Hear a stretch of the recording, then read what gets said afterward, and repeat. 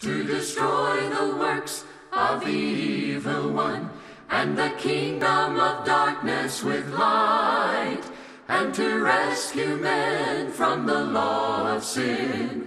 This is the gospel of Christ, to proclaim good news unto the poor. The gospel of Christ, spreading the soul-saving message of Jesus. And now, Ben Bailey. This is the gospel of Christ. Jesus said, "Let the little children come to me, and do not forbid them, for of such is the kingdom of heaven." Matthew chapter 19, verse number 14. Welcome to our study of the Truth series. Today, as we think about the truth concerning abortion. This is such a vitally important topic today to the church and in the United States of America and really worldwide, because every day young innocent children are being put to death, and we've labeled that as something that is not even life, and yet God doesn't define it that way. As always, we encourage you to visit our website. If you're joining us for the first time today especially, we encourage you to visit our website, thegospelofchrist.com, where you can find a host of Bible study materials available free of charge. You can access our videos or audio lessons, our transcripts. We also have Bible courses that are available online. Or if you'd like to have a copy of today's lesson, please, you can visit our website and send in a media request form, and we'd love to send you a free copy of today's lesson or any of the lessons that we have available. In the United States of America, our country was founded upon biblical principles.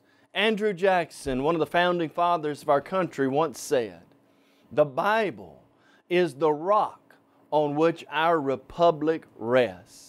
The principles of God and Christianity were the foundation and were fundamental to the founding of the United States of America. Later, Ronald Reagan, one of our great presidents, said, "Of the many influences that have shaped the United States into a distinctive nation and people, none may be said to be more fundamental and enduring than the Bible." And so we have a country that was founded on biblical principles, founded upon God and His Word and His truth, and yet we have a country that is also at war with God when it comes to abortion. January the 22nd, 1973 was a dark day in the United States of America. In the Roe v. Wade case, which legalized abortion, the definition was made. The word person, as used in the 14th Amendment, does not include the unborn. And friends, since that time, 55 million babies have been aborted, lives have been lost, and untold harm has been done to children and women across this great United States of America. And so today we're thinking about, what does God say about the subject of abortion, and how should we as Christians feel on a subject like this? Let's think about how inconsistent this is at first. I want to show you just the fact that in other areas we deem things valuable, and yet sometimes we don't value human life like we ought to. For example, bald eagles and their eggs are protected by both state and federal laws. In fact, violators face penalties up to $25,000 or fines in prison between 1 and 5 years. In fact, if you break a bald eagle egg, you can get 5 years in prison. And yet, you can abort a human fetus and get governmental approval? Does that make sense? Now, don't get me wrong, the bald eagle is a great symbol of American freedom and what the United States of America stands for, but a person can be fined $20,000 or get 5 years in prison for breaking a bald eagle egg, and yet nothing is done if we abort a fetus? What's of more value? A bald eagle that doesn't have a soul, or a human being that has a soul and that will one day live somewhere forever. And so we see the inconsistencies that often occur when we deal with things like this. As we think about the subject of abortion, let's realize that God and His Word must have the final say on this subject. The Bible says in 2 Corinthians 10 verses 3 through 5 that God is able to cast down the imagination and every high thing that exalts itself against the knowledge of God.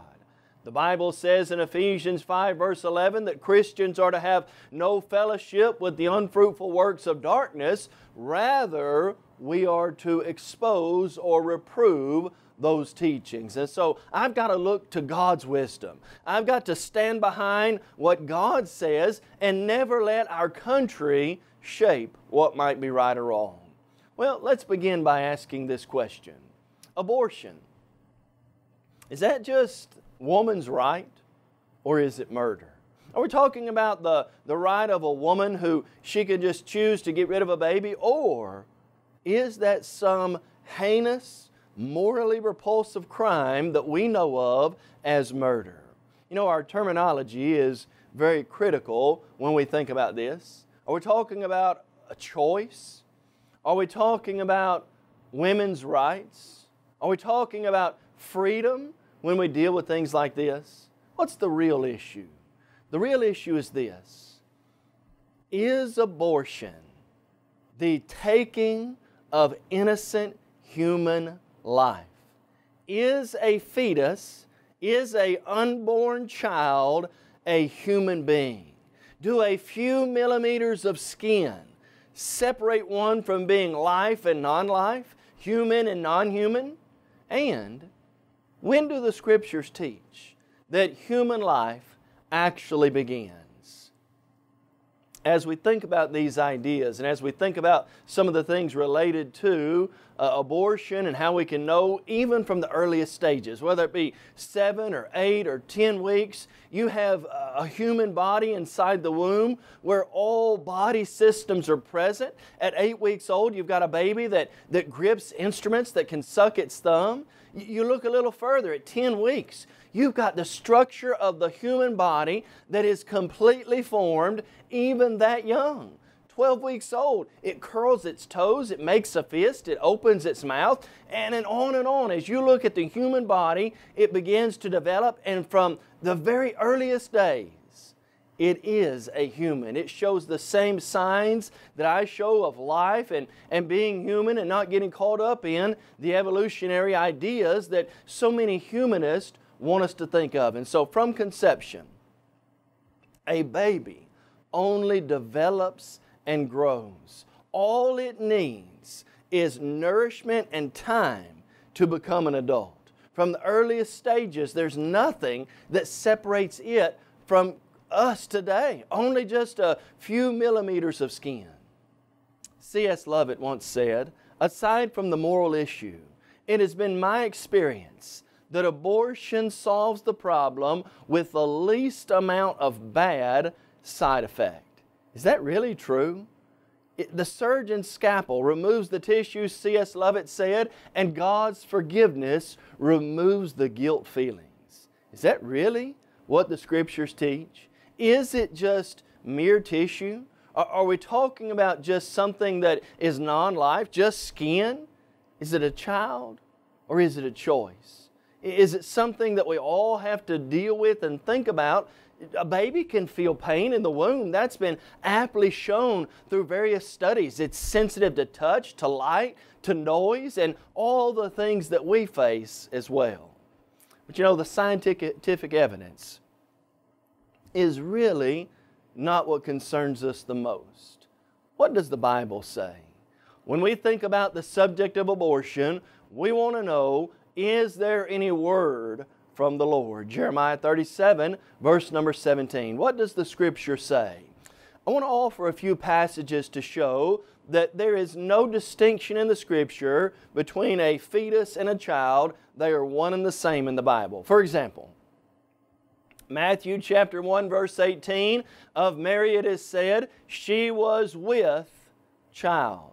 That same word child is also used to discuss a woman who had a baby who had not given birth yet. And so whether it be in the womb or whether it be born, it's the same word. There's no distinction made in Scripture for that. Another example, the word babe or brephos, Luke 1:41, leaped in her womb. Here we've got the example of John the Baptist and Jesus, Mary and Elizabeth, and the baby, same word used, leaped in her womb. Does that sound like non-life? Of course not. It was life. You shall find a babe wrapped in swaddling clothing. Luke chapter 2, verse number 12. Again, same Greek word, brephos, used to describe a woman who is pregnant with a child and an infant child. No difference made in the Scripture. Although we try to make one in America, you don't find that in the Bible. Babe in the womb and out, the only difference is its location, size, and development. Friend, a few millimeters of skin does not separate life from non-life. Psalm 139 verses 13 through 16, the Bible says, "You formed my inward parts. You covered me in my mother's womb. I will praise you, for I am fearfully and wonderfully made." Now notice, David said, the psalmist said, "You formed my inward parts. You covered me in my mother's womb." Does he sound like he's talking about non-life? David realized his life in the womb was the same out of. And so we cannot find that distinction made anywhere in the Scripture. Again, Psalm 139, verses 13 through 16, "My frame was not hidden from you when I was made in secret and skillfully wrought in the lowest parts of the earth." And so God was behind that process. Although He was made in secret, although that was not seen, it was still a human being or a person. David said, "Your eyes saw my substance, being yet unformed, and in your book they are all written, the days fashioned for me, when as yet there was none of them." My substance, my days. David is speaking as an individual about his life inside the womb. And so there is no distinction made for that in Scripture. Now let me offer a couple of other passages that clearly show that abortion is indeed something that is wrong. I'll give you an example. If you have your Bible, you want to look to Exodus chapter 21. I believe this is the clearest example to show that God does not condone abortion and that life inside the womb is just as valuable as life outside the womb. Exodus 21, notice verses 22 through 25. The Scripture says, "If men fight and hurt a woman with child, so that she gives birth prematurely, yet no harm follows, he shall surely be punished according as the woman's husband imposes on him. He shall pay as the judges determine. But if any harm follows, you shall give," watch this, "life for life. Eye for eye, tooth for tooth, hand for hand, foot for foot, burn for burn, wound for wound, stripe for stripe." Now, you imagine the context in your mind. Let's say we've got two men who are angry at each other and they decide to fight. And this one man who's fighting with the other, his wife gets in the way and she gets punched in the stomach. What happens to that baby? Well, if the baby lives, then the judges could impose a fine on the man who hit her. But now notice this. If, when that woman was punched in the stomach, if she got hurt, if something happened to the baby, life for life. The life of that full-grown adult male was to be forfeited for the life of that unborn child. Do you see, my friend, that it doesn't matter in God's sight whether it's in the womb or outside the womb? The life of a full-grown adult male is just as important as the life of an unborn child in the eyes of God. That's why God says life for life, eye for eye, tooth for tooth, burn for burn, wound for wound, stripe for stripe. Whatever happens to one, the equivalent should happen to the other, because there is no separation in the mind of God. Now, another passage, and this one's a little more unknown maybe. Amos 1 verse 13 says, "Thus says the Lord, For 3 transgression of the people of Ammon, and for 4 I will not turn away its punishment, because they ripped open the women with child in Gilead, that they might enlarge their territory. Now friend, as we think about this, here's what we ask you to consider. Is it a sin to have an abortion? Is that something that is a violation of God's will? Watch very carefully again. Amos 1 verse 13. For 3 transgressions, yes, and for 4, God says, I'm bringing on my judgment on these people. And what did they do? They ripped open the women with children to enlarge their borders. What were they doing there? They were basically causing their enemies' women to abort their children so that their enemy wouldn't grow and they could grow. They were forcing abortions to enlarge their own size and decrease the size of their enemies. But regardless of the case, God called those abortions transgression or sin. Friend, when we talk about the taking of a life, whether that is inside the womb or whether that's outside, it is murder either way in the eyes of Almighty God. You know, when we think about the sanctity of human life and we think about how Christians can respond to this and how we can surely do good in our community, we need to realize that this is something God hates. God does not approve of, nor does He want babies to be killed. Listen to Proverbs 6, verses 16 and 17. The last part of that, of all the things the Lord hates, the Bible says, the Lord hates hands that shed innocent blood. In our news media lately, Planned Parenthood has come under attack for all the ungodly and heinous things they've been doing related to abortion and the things that go on with that. Videos have come out. That's been made known. Public outcry has increased. The governments of local states are getting involved, and rightly so. Look at the harm being done to innocent children. Look at the blood that's being shed just because maybe some man or some woman had a good time and found out they were pregnant and didn't want that baby, and so now let's put the baby to death.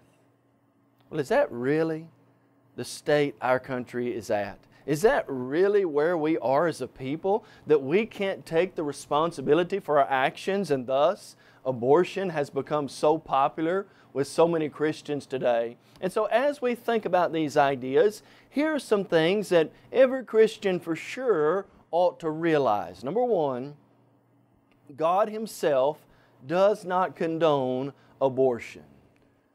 Abortion in the eyes of God is something that is absolutely not what God wants. God doesn't want Christians to take the life of an unborn child, just like murder is wrong. If I were to go out on the street and shoot somebody, or if I were to go out on the street and kill somebody, that would be wrong. Well, friend, a little bit of skin doesn't separate life from non-life. Where did we get that idea? When did we decide? Roe v. Wade put it into action, but when did we decide that in the womb is different than out of the womb? Maybe it's because we've not seen it. Maybe it's because we haven't touched it. It's not tangible and we don't have to maybe think about it as much. Friend, that surely doesn't make it right in the sight of God. And so as a Christian, I first must realize this is not acceptable in the sight of our God. Secondly, as a child of God, I must do my part to teach and encourage others about the sanctity of every human life. Do we not realize that Genesis 2:7 speaks directly to God's creation of man? The Lord God breathed in the man the breath of life. Man became a living soul.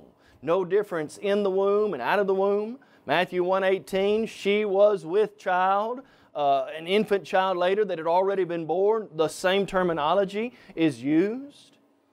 Regardless of if it's in the womb or not, that child has a spirit or soul that's been formed by God. That life is special and unique because it's made in the image of Almighty God, and we need to promote and to let people know the sanctity of every human being and its life. You know, I've been created and you've been created to honor and to glorify God, to do everything possible with my life to lift up His name. That's why we're here.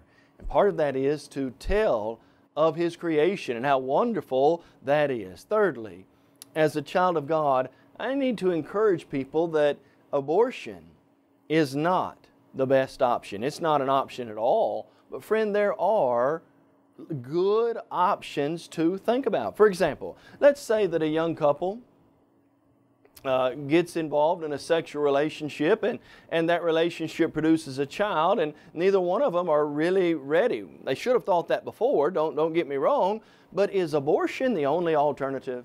Friend, listen very carefully. Why not choose adoption every time over abortion? Now, as we've mentioned, first things first, accept responsibility for your actions. That's what people really need to do. Before I enter into sexual relations, it's only for a man and a wife, Hebrews 13:4, but if someone violates God's law and entered into that and then they're not ready for that, friend, there's another alternative. There are thousands, if not hundreds of thousands of parents around this world who would be glad to adopt children. They're looking for, they're waiting for, they're longing for someone to give them a child. They may not can have them on their own. They may be medically or physically unable to do that, and yet what a great alternative that would be as a child of God. And then as Christians, we've been way too quiet in not letting our government, whether that be on a local, city, state, and national level, know how we feel. Other areas, the abortion activists, the homosexual movement, whatever it may be, they've been very vocal in what they've said, and they've got that message out well. And Christians, we need to step up and be just as vocal and let people know how we feel. We need to say what God says in the Bible on the subject of abortion, that a life is a life whether it's in the womb or out of the womb, that Christians need to honor and accept that fact, and that our government is one day going to be responsible to Almighty God for its decisions. Our governmental leaders will stand before God and give an account for the decisions that they've made. And so, as we look through the Bible, God's message about abortion is very plain and clear. Now, let's take that just a step further as it relates to the state and local and governmental level. Christians desperately need, to stand up and let their voices be heard when it comes to matters of voting.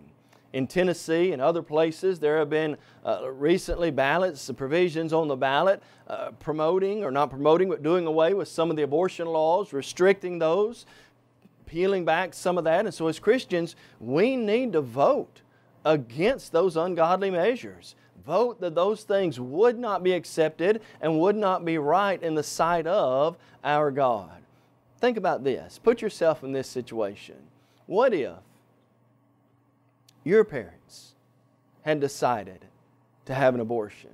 How would that make you feel?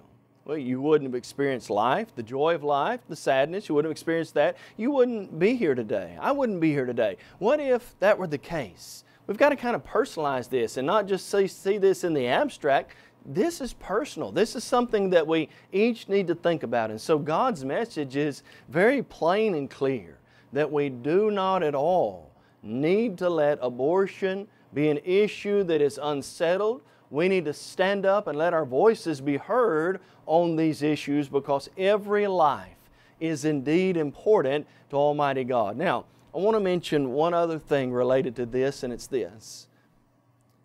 How does abortion affect women?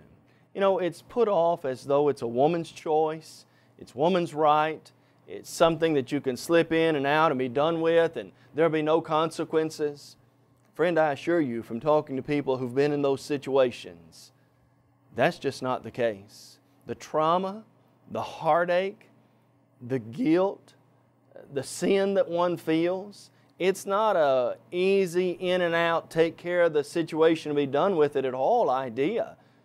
The consequences of that, the guilt of it, stay with one for a very long time. If you're going to deal with that, why not go ahead and accept the responsibility?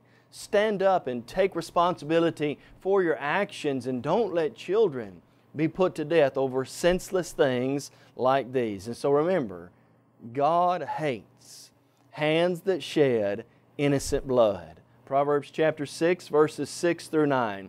As always, God's message about salvation, though, does indeed deal with the sin problem if one is willing to repent of it.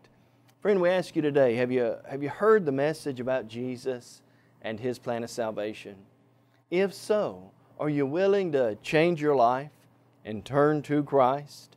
Luke chapter 13, verse 3, Jesus said, unless you repent, you'll all likewise perish. Can someone who's never obeyed the gospel be forgiven of sin, even such sin as abortion? Absolutely. If they're willing to hear the gospel and repent of things in their life that are wrong, would you make the good confession that Jesus is indeed the Christ, the Son of the living God? Having made that confession, would you be immersed in water for the forgiveness of your sins? Here's what Jesus said, he that believes and is baptized will be saved. He that does not believe shall be condemned. On the great day of Pentecost, in Acts chapter 2, when Peter stood up for the very first time and proclaimed God's message of love and mercy and grace to a lost and dying world, he said, therefore, let all the house of Israel know assuredly, God has made this Jesus whom you crucified, both Lord and Christ. They got the message. For the Bible says they were cut to the heart, and they cried out, men and brethren, what shall we do? And the answer was, repent and be baptized, every one of you, in the name of Jesus Christ, for the remission of your sins, and you shall receive the gift of the Holy Spirit. Those who gladly received His Word that day were baptized. Acts chapter 2, verse 40 through 42. And the Bible says, and the Lord added to the church daily those who are being saved. And so, if one's never obeyed the gospel, why not do that? Why not take opportunity to have your sins washed away and become a Christian? And may each Christian stand firmly on God's truth that abortion is a sinful action that we must not participate in, and that we absolutely must let our voices be heard on for the sake of human life. You may have just joined our program and are wondering, what is the Gospel of Christ? The Gospel of Christ is an evangelistic work of the churches of Christ that reaches the world with the gospel through TV, radio, and internet. Our motto is taking the whole gospel to the whole world. We believe in having a book, chapter, and verse for everything we do and say. And unlike many other religious groups, we're concerned about lost souls, not your wallet. On high forever with His bride. This is the gospel of We encourage you to visit thegospelofchrist.com for a host of Bible study materials as well as audio and video copies of our lessons. If you would like to have a copy of today's lesson, please visit our website and fill out a media request form, or you can email us at mail@thegospelofchrist.com. Call us toll-free at 1-855-458-3905. or write to us at P.O. Box 788, McMinnville, Tennessee 37111. This is the gospel of Christ.